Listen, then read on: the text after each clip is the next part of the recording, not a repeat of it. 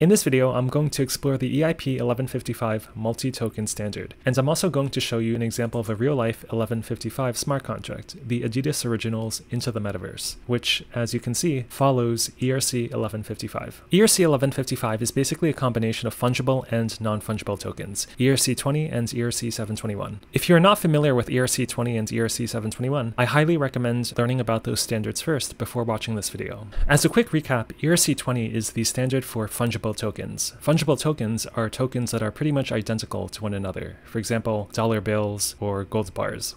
ERC 20 keeps track of the owners of tokens using a structure like this. On one side, you have the address or the owner, and on this right side, you have the balance. This is very similar to what we have in our bank accounts. In this case, Alice has 100 tokens, Bob has 50 tokens, and Charlie has 60 tokens. All these tokens are identical to one another. ERC 721 is the standard for non-fungible tokens. For non-fungible tokens, all tokens are unique. Every token in an ERC 721 smart contract has a unique token ID. Therefore, to keep track of the owners of these tokens, we have this mapping. On the left side, we have a token ID, and on the right side, we have the owner or address that owns that token. Token ID 1 is owned by Alice. Token ID 2 is owned by Charlie. Token ID 3 is owned by Bob. Every single token ID must have its own address. Every single token ID to address pair must be stored on the blockchain. If an owner owns multiple tokens, there are separate rows to demonstrate that ownership. For example, Alice owns 2 tokens, token ID 1 and token ID 4. The ERC 721 contract has to store both pieces of information separately. That's why we have one row for token ID 1 and a second row for token ID 4, even though they're both owned by Alice. ERC 1155 is basically a combination of ERC 20 and ERC 721. ERC 1155 can have token IDs that represent both fungible and non-fungible tokens. Let's look at the first case of a fungible token. Let's say token ID number 1 has a total supply of 6. Alice can have 3 of the tokens, Bob can have 1 token, and Charlie can have 2 tokens. So 3 plus 1 plus 2 totals up to 6. This is a fungible token type because there's more than one instance of token ID 1.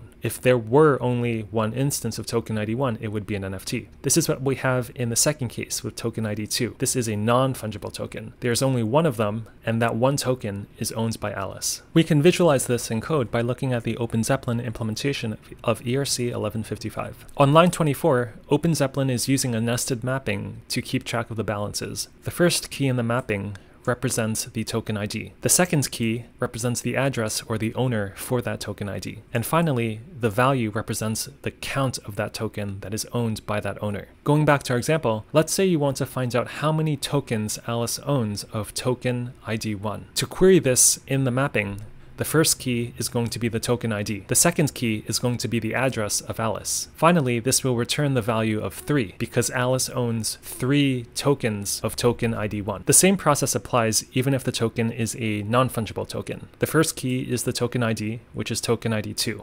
The second key is Alice's address. And finally, you can see that the balance of Alice is 1. This means that Alice owns 1 token of token ID 2. OpenZeppelin also has a really good example of this in their documentation on ERC 1155. In this example, they're using ERC 1155 to create items for a game. Games usually have some kind of fiat currency, for example, gold or silver. In games where you're using gold and silver coins to buy items, you need a very high supply of those coins. That's why gold has a total supply of 10 to the power of 18, and silver has a total supply of 10 to the power of 27. Therefore, gold and silver are examples of tokens that represent fungible tokens. However, we can also have tokens that represent NFTs, in this case, Thor's hammer. This could be a very rare item in your game in which there is only one of them. That's why here we can see that Thor's hammer has a total supply of 1. This means that players can own multiple instances of gold coins and silver coins, but there's only one instance of Thor's hammer that can only belong to at most one player at any time. Lastly, we have some more common items such as swords and shields. The total supply of swords in the game is less than the total supply of gold coins,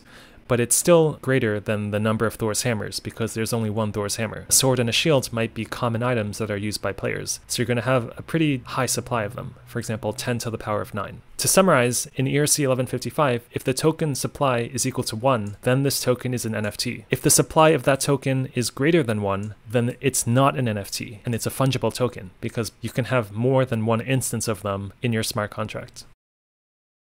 ERC 1155 allows for more efficient transfers of tokens, which allows you to save more gas. To explain this, let's first look at how tokens are transferred in ERC 721. This ERC 721 standard only allows transferring one NFT at a time. For example, let's say you have 3 tokens and you want to transfer them all to Bob. This would require 3 separate transfers. First, you would transfer token ID 1, then you would transfer token ID 5, and then you would transfer token ID 8. Each of these separate transfers has its own gas fee. If you're doing many transfers, this can be quite expensive. For example, if you wanted to transfer 1,000 gold coins to someone and each gold coin was an NFT, this would require 1,000 separate transfers. ERC 1155 introduces batch transfers, in which you can transfer multiple token types at a time, and for each token type, you can transfer multiple instances of that token. For example, let's say you have 2 different token IDs, 5 and 8, and you want to transfer multiple instances of those tokens to Bob. Then in that same transaction, you can transfer 10 tokens of token ID 5 and also 4 tokens of token ID 8. Going back to our gaming example, this means you could transfer 1,000 gold and 10 shields at the same time. The methods for transferring tokens in ERC 1155 are very similar to the transfer methods for ERC 20 and ERC 721. For example, you have the address of the sender, the address of the recipient, and the token ID that you're transferring. For 1155, you also have to pass in a value here, which represents how many of this token you want to send. The method to do a batch transfer is very similar to the method for doing a single transfer, except this time you're simply passing in an array of all of the token and count pairs that you want to transfer. However, this does not mean that you should switch over to using ERC 1155 right away. If you want to count how many token IDs and how many instances of those tokens are owned by a user, out of the box, there's no way to do that. This is also described in the 1155 proposal itself. In order to keep storage requirements light, enumerating the tokens, which means discovering the IDs and values of the tokens, must be done using event logs. They recommend that you maintain a local database containing the token ID, supply, and URI. This is built by monitoring the transfer and URI events, starting from the block the smart contract was deployed until the latest block. This is a big downside to using 1155, because this means you're relying on a third party such as an exchange or a blockchain explorer in order to keep track of your tokens. If you want to be able to enumerate your 1155 tokens yourself, you might have to use something like the graph, which is a protocol for indexing and querying data from blockchains. However, obviously, not everyone has the time to set this up and the resources to pay for this. A simpler way is to rely on a third party such as Alchemy. They offer APIs to get all the NFTs minted by an address, which includes ERC 721 and ERC 1155. However, this means that you now have to rely on a third party such as Alchemy. If there's a bug in the Alchemy code, then you will also be impacted. The way these third parties are able to offer this API is exactly by monitoring all the transactions and events on the blockchain, block by block, exactly as specified in that 1155 token standard. If you've seen my past video on ERC 721 enumerable, then you know that 1155 is basically missing this extension. ERC 721 enumerable allows you to enumerate all the tokens that are owned by an owner using these 3 functions: total supply, token of owner by index, and token by index. To implement the same extension for 1155 would be super complicated and gas heavy. If such an extension were available for ERC 1155, then every time you do a transfer of your 1155 tokens, a lot of gas would have to be consumed in order to keep the internal data structures up to date, such that these helper functions are accurate. ERC 1155 also has many features that are similar to ERC 721. For example, you can have metadata associated with each token ID. For safe transfers, this standard uses ERC 1165. This means that before transferring ERC 1155 tokens to a recipient, the contract will check if the recipient is able to handle ERC 1155 tokens. The receiving contract should implement ERC 1155 token receiver. During a transfer, the sender can call on ERC 1155 received to verify that the recipient is able to handle 1155 tokens. If you're not familiar with these concepts, you can watch my previous videos on ERC 165 and the ERC 721 token receiver.